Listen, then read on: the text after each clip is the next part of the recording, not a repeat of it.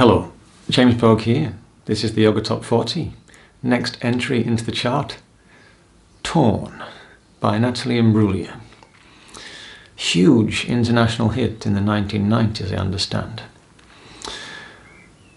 Now there are many reasons why a song could be a huge international hit.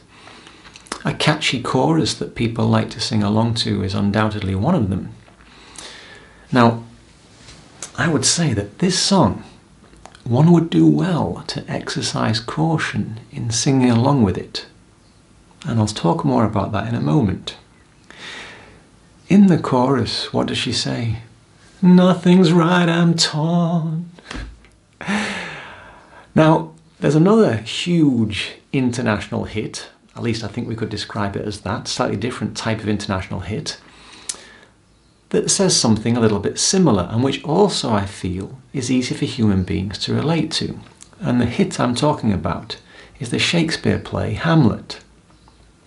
Hamlet, which as I understand it, has more or less been in production constantly all around the world for hundreds of years.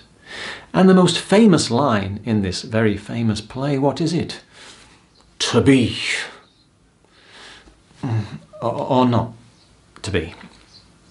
Hamlet, the sweet soliloquizing prince, he cannot make his mind up. He doesn't know what to do. One moment he's there, clear, resolute. Yes, I know exactly what I'm going to do, and yes, I'm going to do it. And then we see him again. Oh, no, I can't do that. He cannot make up his mind. Now, this hit song, Nothing's Right, I'm Torn, and to be, or not to be. Perhaps there's something in this that makes them so perennially resonant and appealing towards human beings. Because maybe you've experienced it yourself, you know. There you are. It's the evening time. You think, yes, tomorrow I'm going to do, let's call it A. Yes, tomorrow I'm all about A. I'm going to see to A. I'm going to give it my devoted, dedicated attention. I'm going to be all about A. I'm going to finish A tomorrow. And we go to bed. And we sleep. Come the morning. Where's that person who was so resolute about task A gone to? Now the person that wakes up this next morning seems to have little interest in A and next to no motivation in seeing to task A, and is much more interested in, well, the rest of the alphabet. Have you ever had such an experience? I have. I've also had the experience, and I think other people have told me they've had similar experiences, of these miraculous powers of which I'm constituted, like my sense powers, for example, being able to pull me in different directions. There I am, and let's say I'm going into town to pick up a certain object I need. I'm walking towards the shop, but then, I smell some fresh frying food or some fresh cut fruit. I'm diverted. And then I start chatting with the person who is selling it. Oh, and then I see a friend. I want to get diverted. And my senses have pulled me in different directions. So this feeling of being a bit split, a bit fragmented, a bit torn, it's not unknown to us as human beings.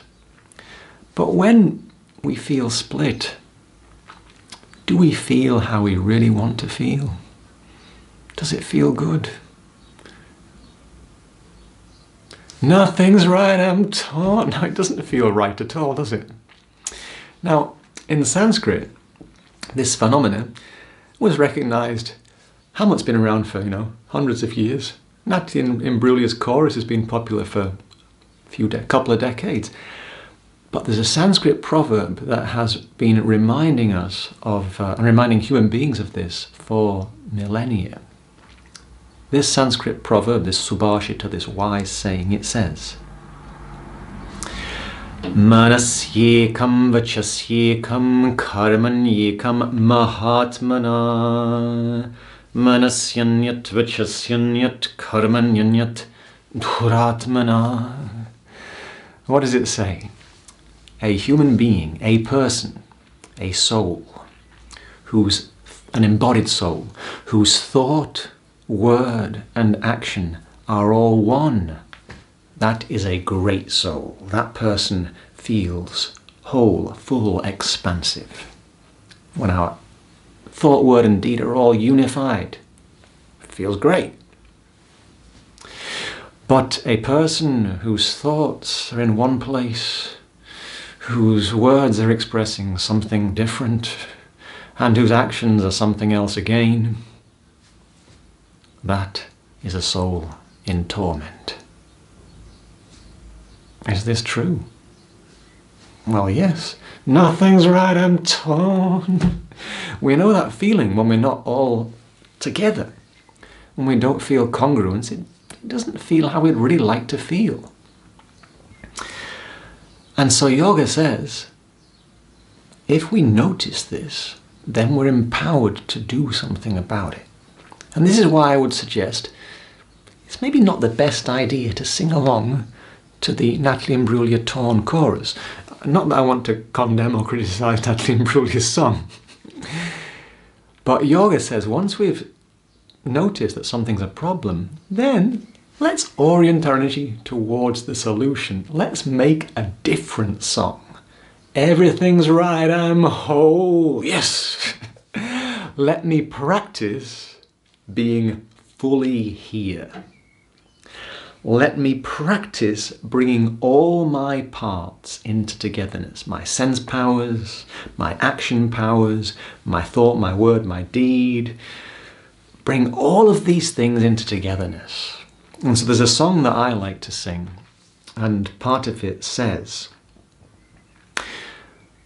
we're each a microcosm, a conglomeration of cells, a living cooperative, functioning pretty well, and all the parts belong to one whole. Isolated they won't stand, but when we come together, we begin to understand. When we come together, when we bring all parts of ourselves together, then we begin to understand who we really are and what we're really made of. And so this is the idea in yoga. Let me practice honestly, sincerely, wholeheartedly, bringing all parts of myself into togetherness. Let that be the type of mantra that I reaffirm. Let me reaffirm that togetherness, that cohesion. Let me practice it. And when I do practice cohesion and integration and togetherness, wonderful things will happen.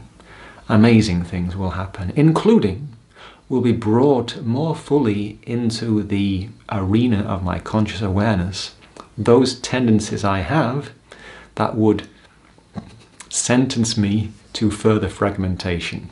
When I practice wholeness, I'll start noticing which parts of myself I've maybe been neglecting, which parts of myself I've maybe left out in the cold.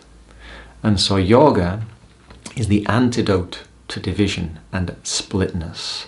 It's about reconciling all parts of ourselves, including all parts of ourselves. It's the practical means to cultivate true individuation, to become a true individual whole being. Individual in the sense of a person who can no longer be divided, who is no longer divisible, who is functioning in their fullness, in their wholeness, and is then able to shine out and share an influence of greater inclusivity and harmonization. And we start right where we are. We look, where am I not as cohesive as I'd like to be? And what can I do about it practically? And then steadily, patiently, compassionately, I invite more and more wholeness, more and more togetherness. I gather all my parts and I invite myself as best I can into a state of balance, harmony and integration that is the platform for skillfulness in all I do. And this is the yoga method. It's the antidote to division and the means to practically, steadily, sincerely cultivate more harmony in the arena of human life. Thank you.